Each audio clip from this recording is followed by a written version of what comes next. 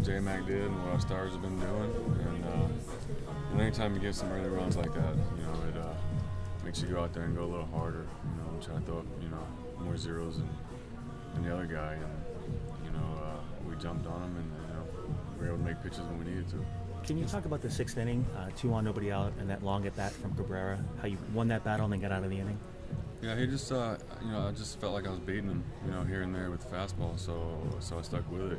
We were two seaming it and 4 seaming it, and he really didn't know which way it was going, I think, and had him leaning out over and was able to get one in on him. He's a good hitter and he battles me all the time, and we go way back. We play together, so he's talking a good game out there the whole time, yelling at me, and so I was able to get him out. That's a big inning for me right there, but you need to go deeper. The walks were up, but the bottom line is you're able to make a pitch, when I needed to.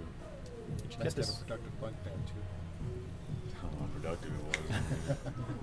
He threw it away as long as I got it down, but there was still some yelling going on in the crowd. What do you think of the slide by Barajas too? Shamu out of water, Don't write that, please. But I joke about it all the time. It didn't beat his last one when he had to roll over and reach for home. But so we got here. You got 25 guys that hustle. 9 innings. You personally haven't won 7 straight since 05. You feel like a young man again? No. Doesn't do it. Doesn't do it. I got to give credit to Rod. It's different. It goes back to when I had him in 08. You look down off the mound and you see your catcher's eyes, and you see that he has more confidence than you have in yourself. And then, you just take a deep breath, and it's different with him back there. I just feel like I can make a pitch whenever I need to and roll with him.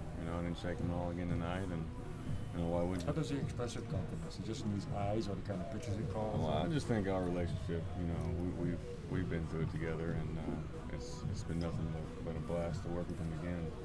So having the success I had in 08 with him behind the plate, pitchers don't have good success without their catchers. That's the bottom line. Did you get the impression that they were being a little patient with you in the early innings? Well, it's all over the place.